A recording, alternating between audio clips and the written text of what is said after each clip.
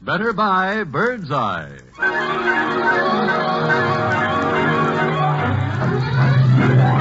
Bird's Eye Frosted Foods. Bird's Eye Frosted Foods present the Dinah Shore program. With Cornelia Otis Skinner and Roland Young, Robert Emmett Dolan and his orchestra, the Joe Lilly Singers, our guest, Universal Pictures young star Donald O'Connor, and... Dinah, is there anyone finer? Dinah Shore.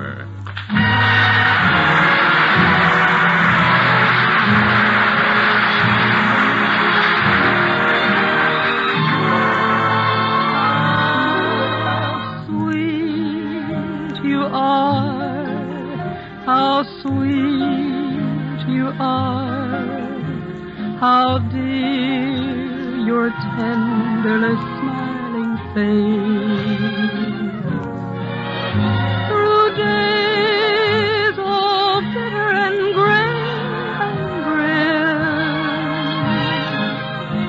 through nights when even the stars are dim,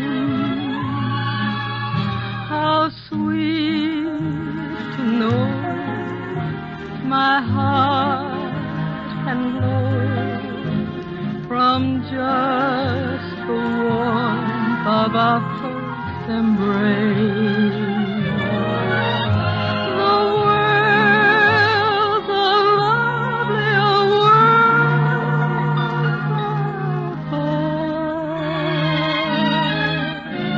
when I remember how sweet you are. How sweet you are, how sweet you are. How dear your tenderly smiling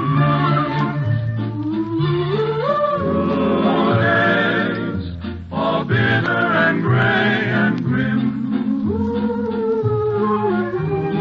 Nights when even the stars are dim.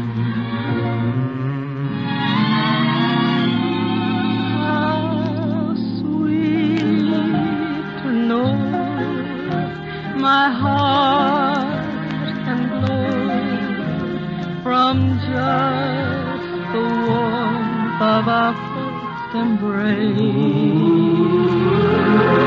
The world's a lovelier world by far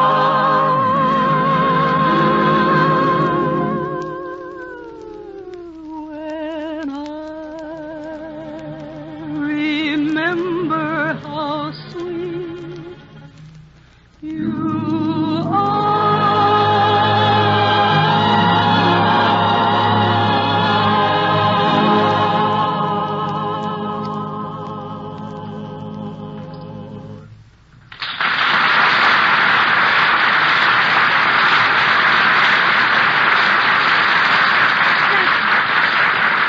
Thanks. And hi there, everybody. This is Dinah, and that was How Sweet You Are, which I was lucky enough to get to sing in the Warner Brothers picture, Thank You, Lucky Stars. Well, last week was our debut, and tonight there are 2 candles on the cake. We're 2 weeks old. That's pretty young as show business goes, but Donald O'Connor, who rang the bell in Mr. Big, was only 3 when he wowed him in vaudeville. He would toddle on the stage in his little 3-cornered costume, sort of the safety pin-up boy of the Orpheum circuit. And the band leader would yell, "Hey, how did he get in here?" And baby Donald's snappy comeback was, "The stork brought me." Well, it's a true story. With so much grease paint and asbestos behind him, it was natural for this lad to hit that triple play, vaudeville to Universal to stardom.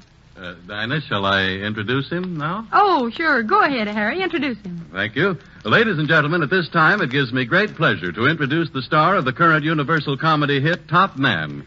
A youngster who is such a clever kid that he's come a long way considering he's still a child. Child? And here he is, Donald O'Connor.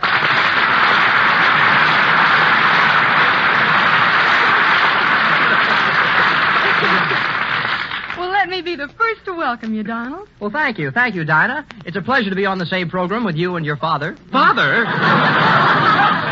Oh, Donald, you hurt Harry's feelings. Well, I'm sorry, but did he have to call me a kid? After all, I'm old enough to take care of my own business. Of course you are. Yeah. And while we're on that subject, what do I get for being on this program? Oh, well, here, don't worry about that, Donald. Dinah will be very fair. She'll give you all the ice cream you can eat. Oh, yeah? Well, if you think I'm going to, what flavor? I mean, wait, I've been tricked. Now, listen, Donald, after all, you shouldn't be ashamed to admit that you're just a kid. Well, I'm not a kid. Of course you're not. You're a great, big, grown-up, strong, masculine He-Man. Okay. Then stop chucking me under the chin and put me down. Besides, I've been shaving for the past 2 years. You have? Yes, and I cut myself both times. Now, tell the truth, Donald. Have you had your first date yet?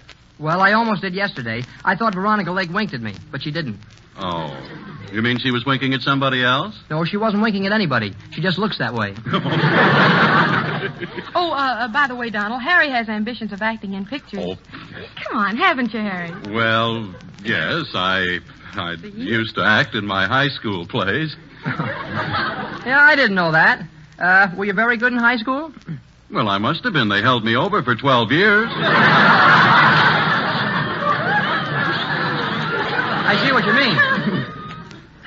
Look, Donald, Yeah. really, will you help me with my acting? Oh, I guess so. But you know, to be successful in the movies, you've got to be an athlete. Why, when I'm in a picture, I swim, ride a horse, play tennis, baseball, football, and jump over high walls. Jeepers, if you do all those things, where are your muscles? Well, there's a rule at the studio. When you're finished with things, you have to return them to the property department. I see. But I'll see if I can't give you a few pointers in acting. All right. Look, first I'll direct you in a scene, and then... Wait, you know how to direct? Oh, sure. In fact, most of the directors haven't got that modern touch. That's why they can't get the right response from the actors. They can't, huh? No. The other day, I walked over to a set to watch them make a picture. Well, the director couldn't get a measly 2,000 actors to give him a realistic mob scene. Oh. What do you mean, a realistic mob scene? Well, you know, fight, kick, and push each other around. Well, Donald, all he had to do was holler lights, camera, action. Yes. Well, he did, but nothing happened. He didn't have that modern touch, huh? No, and he never would have gotten that mob to fight, kick, and push each other around if I hadn't helped him. Oh, you mean you hollered lights, camera, action? No, I hollered lights, camera, butter. Well, now, come on, Donald. Will you give Harry a few pointers in acting? Well, sure, Dinah, but you'll have to help. Okay. All right, you and Harry will do a scene together, and I'll direct it. All right. Still. Swell. Now, Dinah, think yourself as Hedy Lamarr. Well, thanks, but Donald, I can't think of myself as Hedy Lamarr. Oh, sure you can. Just use your imagination. Yeah, that's right. And think of me, Dinah, as Charles Boyer.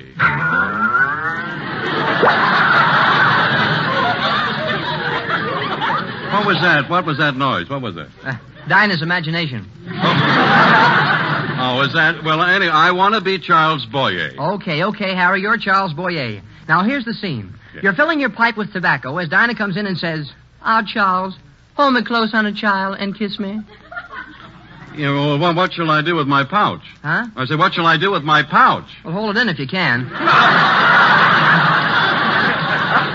Now, on with the scene. Listen, Donald, I think you better give us an idea first. All right. I'll do both your parts. Okay. Daddy, come with me to the Casbah. Come with me to the Casbah. No, Peppy, no. Oh, yes. Come with me to the Casbah. No, I am too young. I cannot go to the Casbah or any other bar. Oh, my darling, play away with me.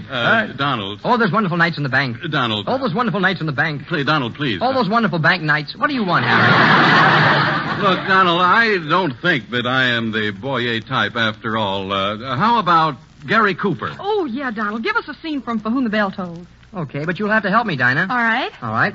Now, then, the scene is between Gary Cooper and Ingrid Bergman. Mm-hmm.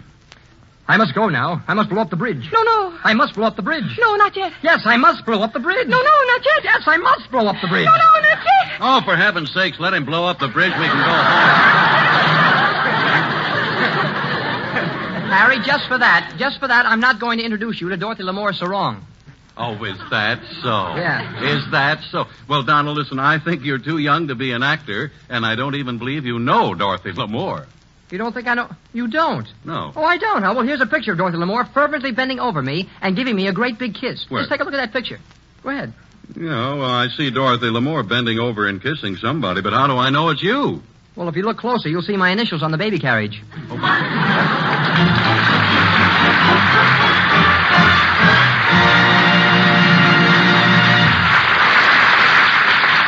Hey, Doc, wait a minute, Donald. Before you go, wouldn't you like to indulge in a bit of terpsichore? Oh, no, thanks, Harry. None for me. The pitch get in my teeth. No. No, Donald. Terpsichore, dancing. You see, I used to be quite a dancer, and I know that you, too, trip the light. Fantastic? I'm sorry. That's all right. Well, of course. Let's team up. Well, I was just thinking perhaps we could teach each other some new steps. Well, certainly. Do you know Susie Q? No, but I know her brother, Don Q. Don Q? You're welcome. What are we talking about? Mr. Von Zell, what are you driving at? Well, in a word, Donald, I have some steps I'd like to acquaint you with. Steps? Yes. The steps the Bird's Eye folks take to bring you these wonderful Bird's Eye quick frozen fruits and vegetables. First, they grow the vegetables. Oh, I thought, of course, the stork brought them. Oh, Donald. Come now. No, the point is that Bird's Eye fruits and vegetables are especially grown under careful supervision. Then, when they're at the peak of their sunny goodness, they're picked and rushed to the Bird's Eye quick freezing plant located right near the farm.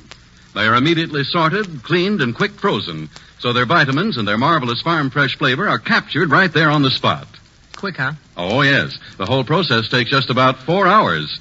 And that means that when you get a package of Bird's Eye spinach, for example, you not only have a grand garden fresh vegetable, but there's no work for you to do. No picking over for wilted leaves, cutting stalks, and washing out sand and dirt. Bird's Eye quick frozen spinach is tender, thick, deep green leaves of clean, tasty spinach, all washed, prepared, and ready to cook. Just open the package and put the spinach in boiling water.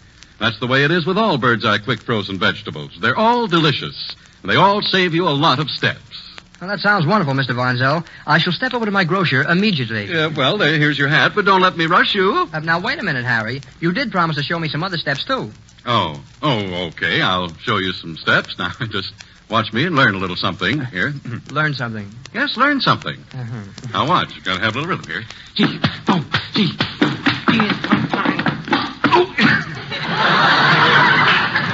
I bent it a little, but what did you think of it, Donald? You slitched, didn't you? I certainly did.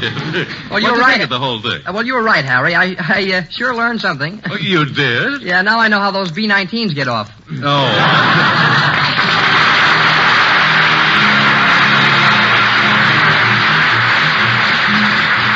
Let's say you're sitting in a diner on a cross-country train going through one little town after another, and you press your nose up against the glass and look at America roll by.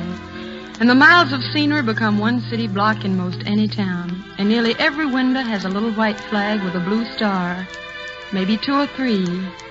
Most of us these days are getting mail from the men those little stars symbolize, and it's cute the things they talk about. An old collie dog, or the high school football team, the smell of green corn packed away in the silo, and purple vineyards and white cotton fields and real lemon pie. And they talk about music, too, because a fella can be away from home and hear a tune, and presto, he's home again. So I brought along a couple of songs this fella talks about. If that's the way you want it, baby, baby, that's the way it's gonna be. I'll wait for you forever, baby. I'll wait because I'm sure you're waiting for me. The day will come, I don't mean maybe, when you'll be mine, but definitely. If that's the way you want it, baby, baby, that's the way it's gonna be.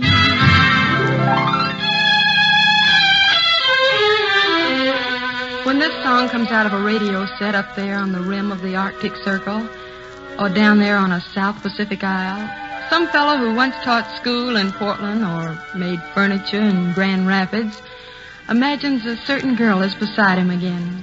and the Arctic snow becomes moonlight on an Oregon highway, and the tropic heat a cool breeze across a Michigan lake. So let's sing it for him. How much do I love you? I'll tell you no lie. How deep is the ocean? How high the sky? How many times a day do I think of you? How many roses are covered with dew? How far would I travel to be where you are? How far is the journey from here to a star? If I ever lost you, how much would I cry? How deep is the ocean? How high is the sky? How deep is the ocean? How high the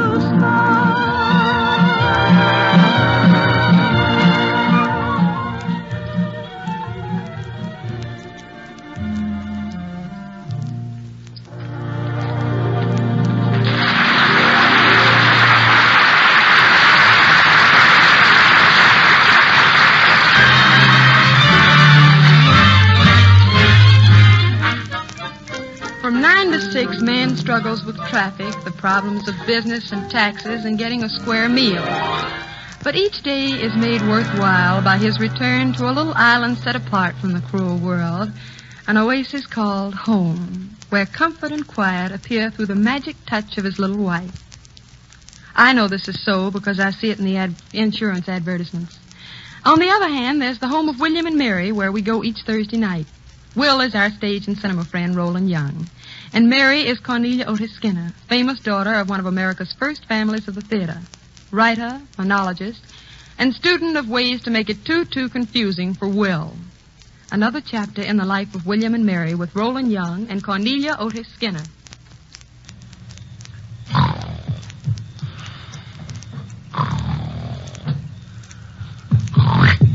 What? What, Mary, what? What did you say? I didn't say anything. I thought you said something. Oh, no, Will. I was asleep. Oh, so was I. Well, then why did you... Why did I what? Nothing. What did you say? I said nothing. You didn't say nothing at all. Oh, go back to sleep. I can't now. You've got me wide awake. I have. You don't think some stranger has? Well, you were the one who... Well, go to sleep. You wake me completely up and then accuse me of... Go to sleep. I suppose that's a lullaby. Of course, if you're going to pick a quarrel in the middle of the night... I'm not. Then don't. I'm not, I tell you. Shh. Don't tell me. Will. Eh? Will. Mm-hmm. Will. What? Never mind. Oh, good Lord, Mary, can't you keep quiet? I said never mind. But I have minded. What was it? I just wondered if I'd locked the front door. You want me to go see? Oh, goodness, no, only... I suppose I'll have to. Oh, no, please don't get up, Will. I'm sure I locked it. I never don't. I know I locked it. At least I think I did. Well, did you or didn't you? I must have. Lie down. Monday night with a tough week ahead of you, and will they let you sleep? I was only wondering about the door. Waking a tired man up to wonder about a door. Well, you were the one who woke me up. I was sound asleep when you woke me up saying what? Saying what? What? Well, what did I say? That's precisely what you said. Oh, Mary, the middle of Monday night is no time for playing games. I'm asking you what I said. And I'm telling you what you said. You said what? W-H-U-T-A-T. Seems a comparatively harmless thing to say. Well, it woke me up. Go to sleep. If you keep quiet, I might. Good night. Good night. Did you know the Perkins house was broken into the other night? It's a nice bedtime story. Good night. Good night. Who broke into the Perkins house? They don't know. Good night. Good night. Did they get anything? Only the silver. Good night. That's good. Good night. Good night. It seems someone had left the front door unlocked. Oh, Lord, Mary, all right, I'll go. Now, Will, don't be ridiculous. If anyone goes, I'm going, but nobody needs to go because I'm sure I locked it. Anyway, it's cold. Aha. Good night. Good night. What's the matter? Nothing. You crying? No. What are you sniffing for? I was just seeing if I smelled something. You can't see if you smell something. What did you think you saw you smelled? Smoke. Smoke. Now, Mary. No. I guess it's nothing out of the ordinary. Good night. Good night. Will. Huh? Are you awake? No, I tell you. Will. What is it? Why don't you answer? You told me to shh. Listen. What to? Well, that's just what I don't know. Well, how will I know when I hear it? Hear that? Hear what? That noise. What kind of a noise is it? Well, I don't quite know. It was funny. Funny? Uh-huh. What did it sound like? Sort of thump. A human thump or a plumbing thump? Or maybe it was a dog thump. No. It was more... Where'd it come from? It was either in the house or outside. That simplifies things. I tell you what it was like. You know, when you think you're going to sneeze and you don't quite, you sort of choke up and make a queer noise in your throat. Yeah? Well, it wasn't like that. Oh, my Lord, Mary. Of course, you don't care whether or not the house is robbed. Did it sound like a house being robbed? How should I know what a house sounds like being robbed? All right. Light the light. No, don't do that. Why not? They'll know we're awake. Well, who'll know we're awake? The thumpers? Oh, William, don't joke. What if it is someone? Well, the light isn't going to attract them up here, unless there's some species of thumping moth. Do you want me to go downstairs? What good'll that do? If you hear a shot, you can always phone the police. Oh, William, you're impossible. It's your fault anyway. My fault? Is it my fault that you have hallucinations of thumping? You know, I try to have one good night's sleep and you keep me awake. I keep you awake. You were the one who woke me up in the first place and got me all worked up. I was sleeping perfectly beautifully. So was I. Doubt if I was as beautiful as you, darling. But I too was sleeping beautifully. There you go. Holy heaven. Will a woman ever try to understand that when a man's tired, he wants some sleep? A woman has to have sleep, too. The woman thinks all a man has to do is to go to the office day after day and then night after night sit up listening to thumping noises. That's what you want me to do about the noise. Nothing. Shall I go look for it? No. Would you like me to patrol the first floor? No. I could take along my revolver. I have no idea how to use it, but it might look smart. No. Go to sleep. It's like asking someone to go to sleep at a mystery thriller. I suppose you think a woman has nothing to do either. Either. I suppose you think I'm doing nothing but sitting on my hands. I never imagined you in that particular position, my dear. I've had some perfectly awful times lately. Emmy's had extra homework, the maid's been sick, the laundry sends all your shirts back with no buttons on them. I've overrun this week's budget and I haven't even time for a permanent wave. No. I'm sorry. I'm sorry, too. Now, what do you want me to do about the noise? There's nothing to do, because I don't really know what the noise was. Then should we turn out the light and try to get some sleep? Yes, dear. Good night, darling. Good night, sweet. Everything all right? Everything's all right. Night. Night. William, do you suppose I really did lock that door? No.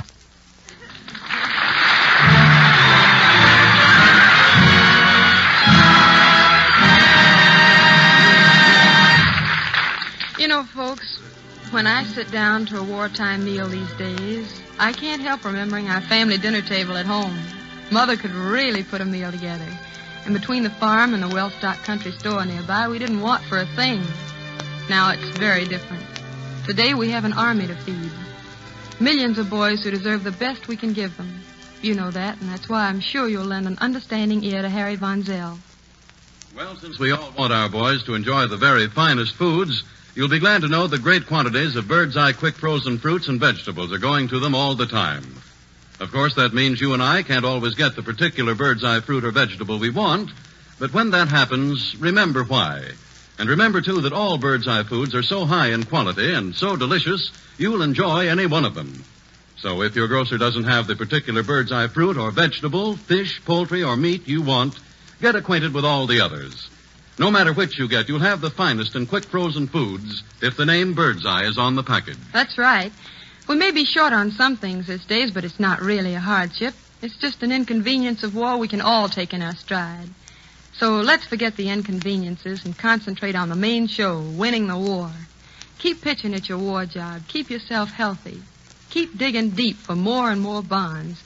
And that's what'll bring our boys back home and bring with them everything that was good about the good old days.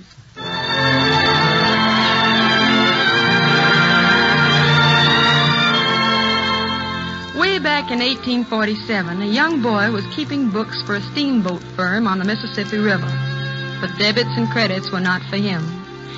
Folks said he was a dreamer who wasted his time writing music. But to his credit are some 150 folk songs that breathe America in every note. One song especially was an 1847 hit, and has stayed up there on the hit parade in our hearts ever since. The boy was Stephen Foster, and along with the Joseph Lilly Singers, here's that famous song of his.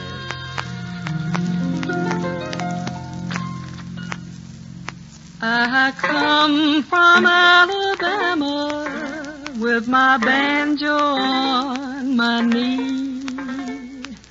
I'm a-gwine to Louisiana, my true love for to see. Well, it rained all day the night I left. The weather, it was dry. The sun so hot I froze to death. Susanna, don't you cry. Oh, Susanna, don't you cry for me. 'Cause I come from Alabama with my banjo on my knee. Well, I had a dream the other night when everything was still. Thought I saw Susanna come running down the hill. The buckwheat cake was in her mouth, the tear was in her eye. Says I'm coming from the south, Miss Susan, don't you cry. Oh, Susanna, don't you cry for me. 'Cause I come from Alabama with my banjo on my knee. Oh, Susanna, don't you cry for me. I come from Alabama with my banjo on my knee. Oh, Susanna, don't you cry for me. I come from Alabama with my banjo on my knee. Yes, oh, Susanna, don't you cry for me. 'Cause I come from Alabama with my banjo on my knee. With my banjo on my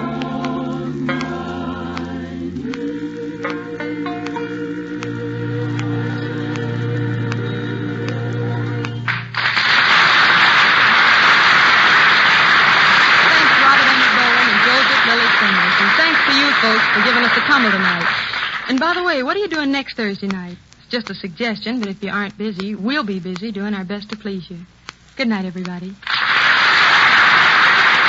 The Dinosaur program with Cornelia Otis Skinner, Roland Young, Robert Emmett Dolan's orchestra, and the Joseph Lilly Singers will be brought to you again next Thursday by Bird's Eye Frosted Foods. Our guest will be Phil Silvers. Robert Emmett Dolan's orchestrators are Al Sack and Larry Russell. This is Harry Bonzell saying better bye, Bird's Eye. Goodbye until next week. This is the Columbia Broadcasting System.